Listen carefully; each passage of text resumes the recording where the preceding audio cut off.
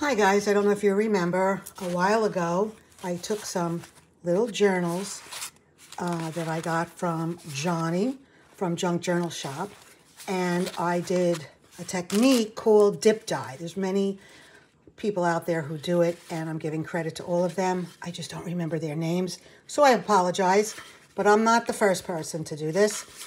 What I learned was when you have a bin and you fill it up with your coffee or tea and you do this with it, it's okay, but don't leave it too long, because what happened was it soaked it up, and you see how it soaks up? And this is what I wanted. I just didn't want it to go all the way. So that's one of them.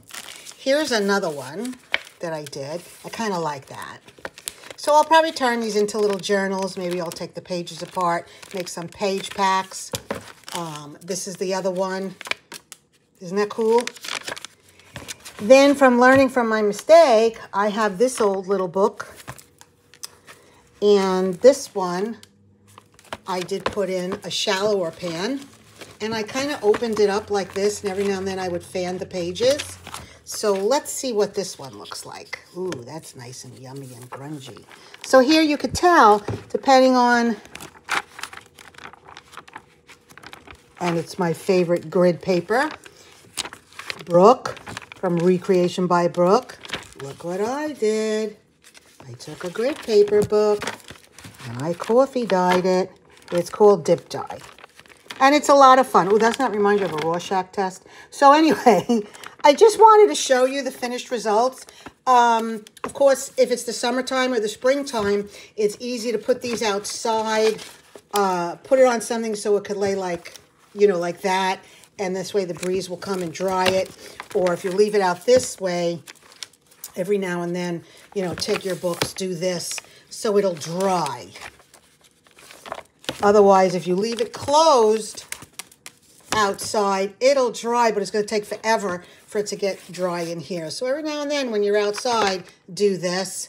I don't know about putting the whole book in an oven. I know I can do that with paper. I've never tried a whole book on, like, I don't know, what is it, 100 degrees or 200 degrees with the door open, and you keep checking it. I'm just not sure about how to do it by a book, but I'm sure somebody out there does know. So if you want, put that in the comments. Everybody would like to know about that. And again, I just wanted to say thanks so much.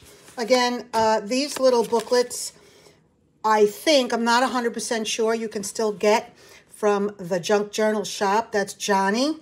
I know she has an Etsy store by that name and a YouTube channel. If not, I'm sure somewhere you could find these little books. Some of them come lined. This one, I actually got at a thrift store, and I was very lucky because it's got the grids on it. And I love that. But I'm sure you could find these anywhere as well. So this is the results of my dip dyeing technique, which I have learned from many of you on YouTube. And I want to say thank you very much. Again, just remember when you do these little things, make sure it's a shallow pan. This is a little bit too deep. I use this pan when I do my coffee paper dyeing of papers. Individual papers, 8.5 by 11s and 11 by 14s. But it's a little too deep for this. Get more of a shallower pan and do it like that, and do it like this, and just dip them a couple of times, and then kind of look in to see how far the coffee dye went in. And when you see where you like it, pick it up, do that with it to shake out excess water, and then let it dry. Well, thanks again, everybody, for tuning in. If you don't mind, please hit the subscribe button. This way you'll be notified anytime I do a how-to or what I've learned from others. And I occasionally come up with some D-stash sales, whether it's linens, doilies, tablecloths. I do all types of books and magazines. They're vintage. If you're interested or ever looking for anything in specific, you can contact me at findingsbyjnm@gmail.com, and I can either go in search of, or I might even have it in 3 of the Hope chests that I own. Okay, so have a great day. Please like, please comment, please share, and if you wouldn't mind subscribing to my channel so you'll be notified the next time I come on. Thanks again. Have a great day.